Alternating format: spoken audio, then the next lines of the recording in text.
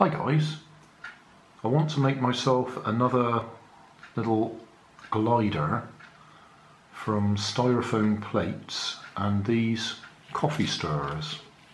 Did one years ago and it was pretty successful. I was very pleased with it. I even made it rubber band powered in the end, and I might do that again. But the first thing I want to do is choose a couple of these coffee stirrers, and I'm actually going to glue them in a T shape to make it more rigid. And I'm going to use this Poundland super glue to do it. Now every time I try and use these little tubes I end up sticking my fingers together, which is not a good idea, because the problem is you have to pierce the metal top first, and as soon as you do that it releases the pressure because you're holding it, and it squirts out and you end up with it, or I do, end up with it all over my fingers.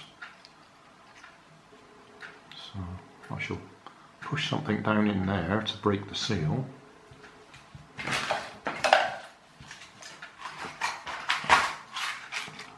I could use a paperclip.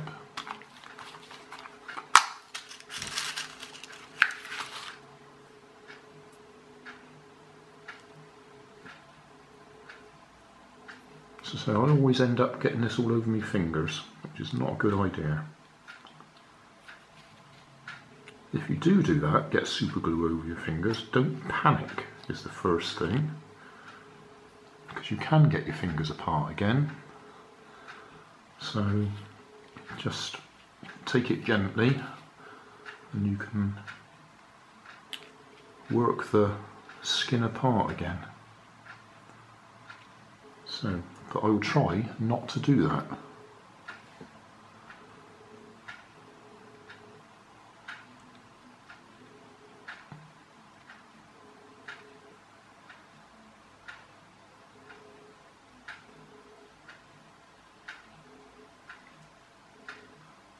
We'll soon find out, won't we?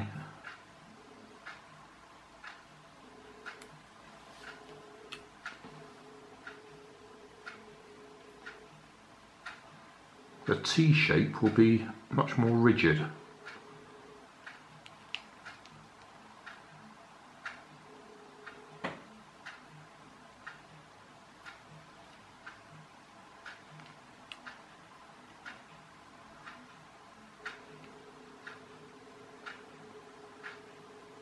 Well, I haven't stuck my fingers together yet, but it's not sticking the wood very well either. It's not pushed down along its length. And that's when you end up getting it squirting out onto your fingers.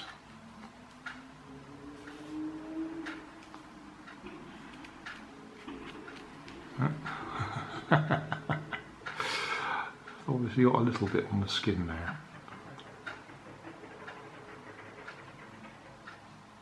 Gently work it off, don't pull it, just gently.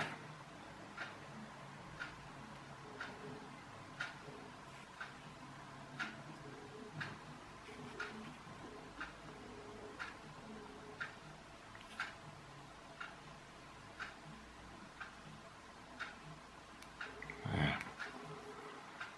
So don't panic.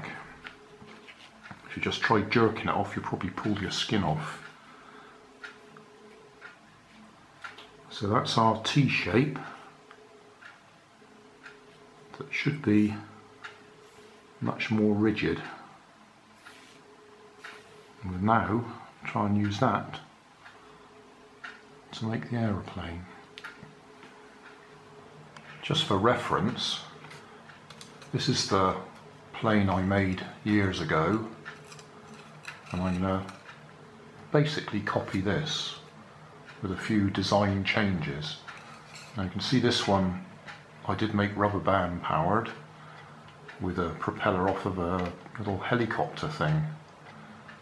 So I'm going to do something similar this time.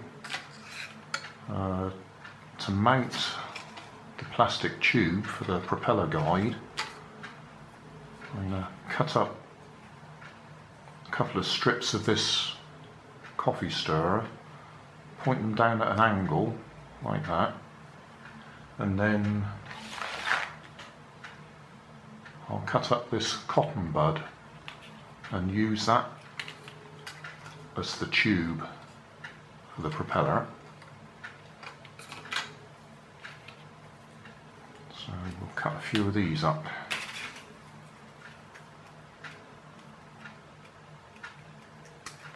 I'm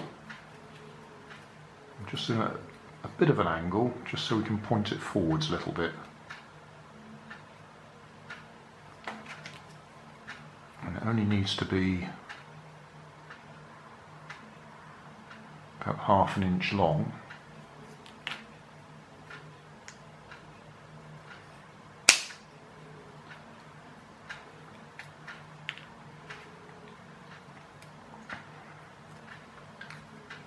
Four of them, 2 for each side.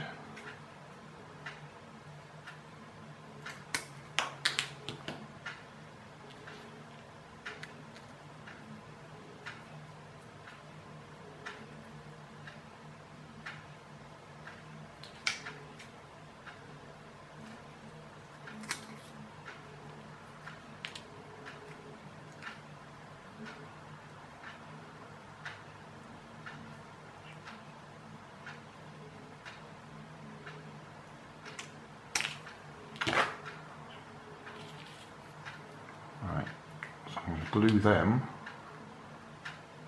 on there like that,